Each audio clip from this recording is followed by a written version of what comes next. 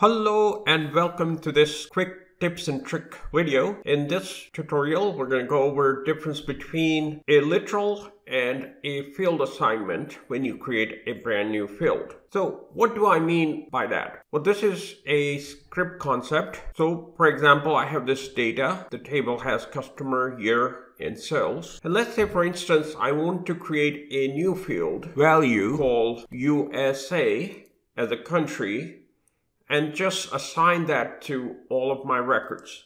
So that's a literal text value that I'm assigning to all the records. If that is the case, then I can use load statement. I can enclose the literal string or text value in single quotes. USA as country, comma star, since I want to include all the other fields, and semicolon. What this will do is it will create a new field called country with a single literal value USA assigned to all the records when I load this.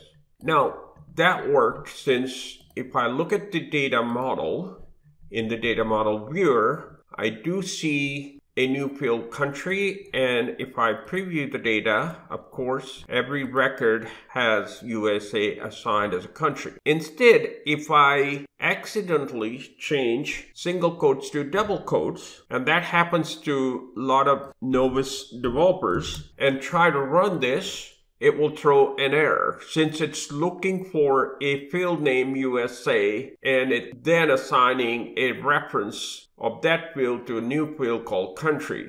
So in a sense, we're aliasing a field as a country. Since we do not have a field USA in the previous load statement, it's failing. So you need to be very careful when you are assigning a string literal as a field value, because it has to be enclosed in a single quote. As soon as you enclose that in a double quote, that is being referenced as a field itself. And if the field doesn't exist, it will throw an error. Now on the flip side, if I was renaming customer as a field, I can use customer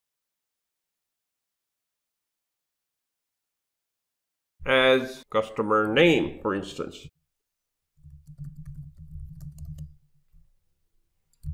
And if I load this, that will work fine because customer is a field in the previous load statement. So that was it. Just make sure that if you're referencing a field, either you can use double quotes or you don't even require quotes at all, and that works too. But if your intention is to assign a single literal value, then it has to be enclosed in a single quote. Okay, and that's all there is. Thank you for watching, and as always, we love to share these videos, and so if you like them, please like and subscribe, and also become a free member on our Academy, analyticshub.io, where we have a ton of content. And just to start out, you can enroll as a free member because we have lots and lots of content even in free membership, and we regularly write blog posts. So when we write a new blog post, you'll get notified. With that, thank you for watching and hope to see you in the next video.